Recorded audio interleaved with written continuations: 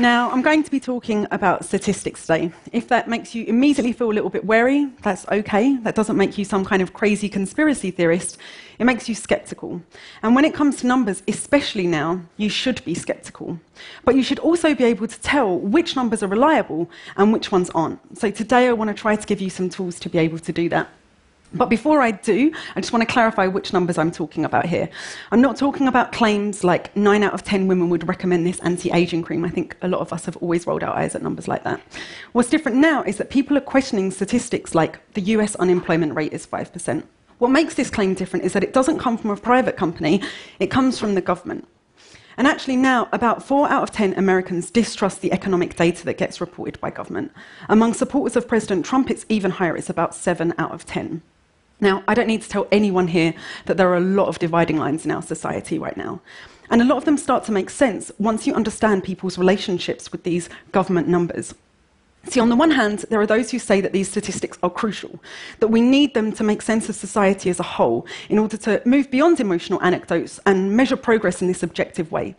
And then there are the others who say that these statistics are elitist, maybe even rigged. They don't make sense and they don't really reflect what's happening in people's everyday lives.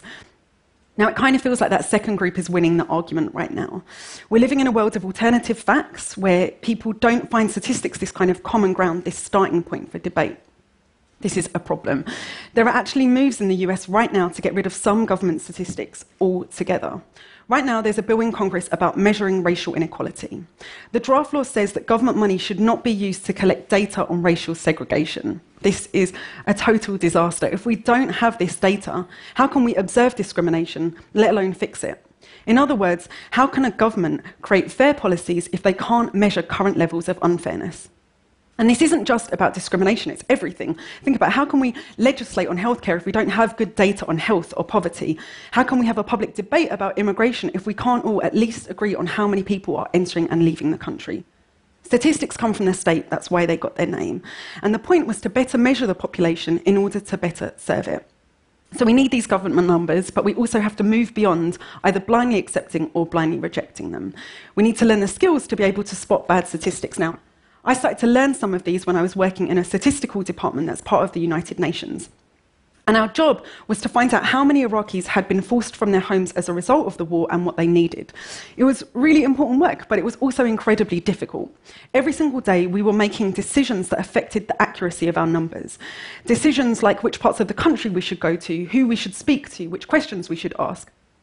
And I started to feel really disillusioned with our work because we thought we were doing a really good job.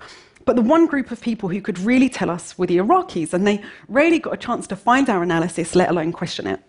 So I started to feel really determined that the one way to make numbers more accurate is to have as many people as possible be able to question them. So I became a data journalist, and my job is finding these data sets and kind of sharing them with the public. And anyone can do this. You don't have to be a geek or a nerd. You can ignore those words. They're used by people who are trying to say they're smart while pretending they're humble. Absolutely anyone can do this. So I want to give you guys 3 questions that will help you be able to spot some bad statistics. So question number 1 is, can you see uncertainty? Now, one of the things that's really changed people's relationship with numbers, and in fact, even their trust in the media, has been the use of political polls.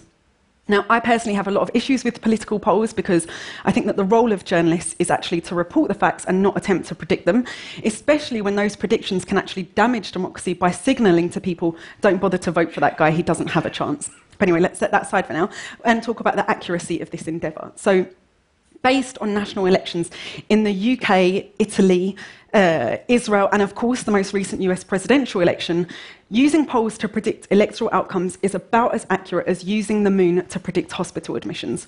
No, seriously, I used actual data from an academic study to draw this. There are a lot of reasons why polling has become so inaccurate. Our societies have become really diverse, which makes it very difficult for pollsters to get a really nice representative sample of the population for their polls.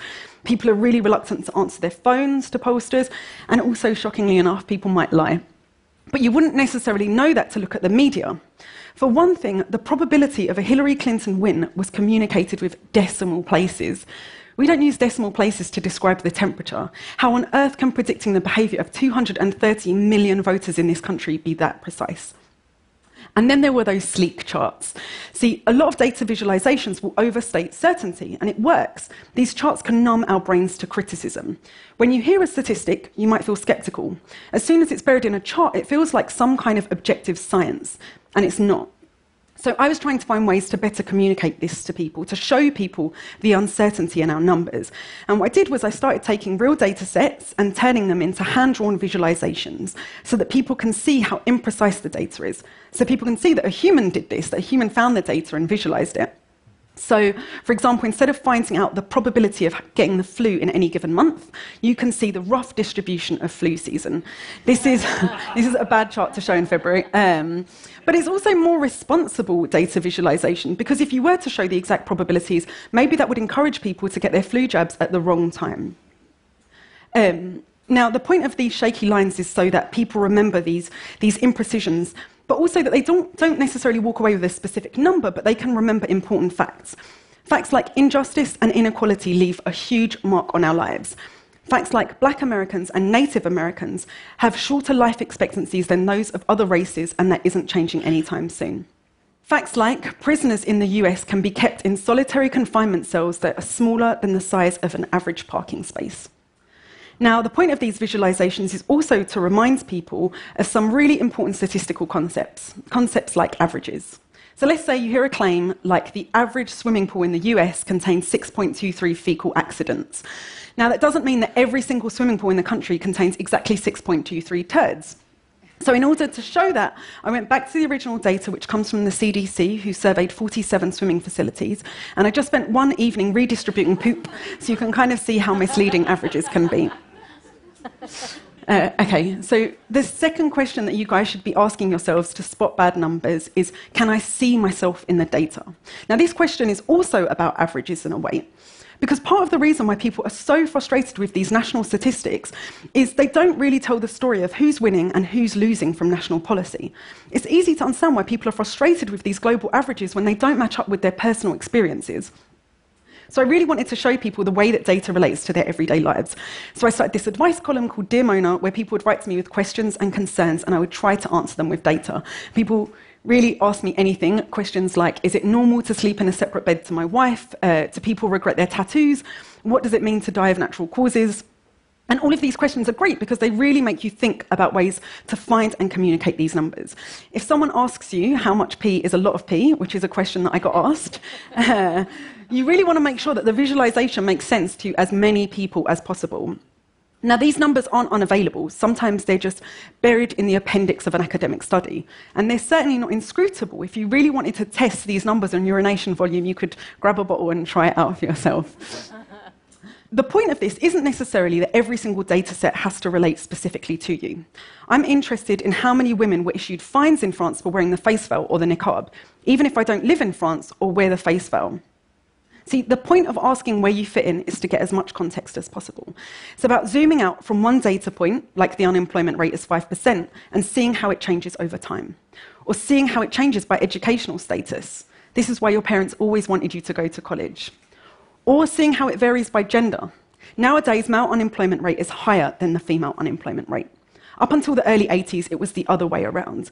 See, this is the story of one of the biggest changes that's happened in American society, and it's all there in that chart once you look beyond the averages.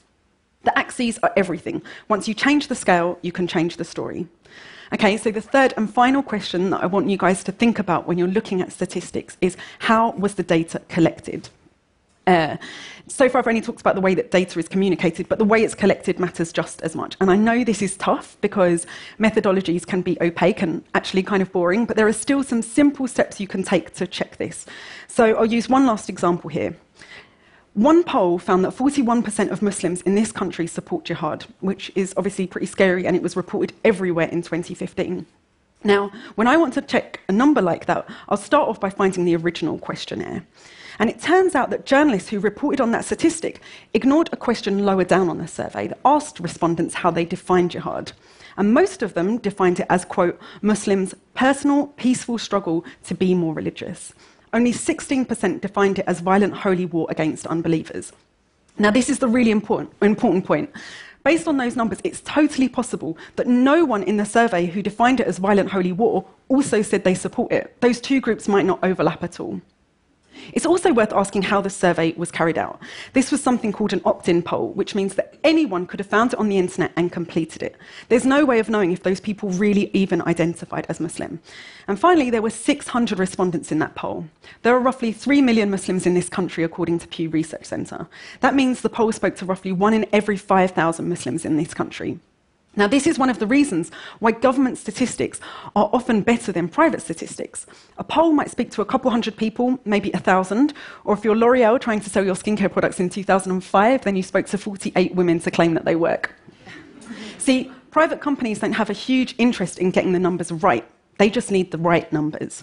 Government statisticians aren't like that. In theory, at least, they're totally impartial, not least because most of them do their jobs regardless of who's in power. They're civil servants. And to do their jobs properly, they don't just speak to a couple hundred people. Those unemployment numbers that I keep on referencing come from the Bureau of Labour Statistics.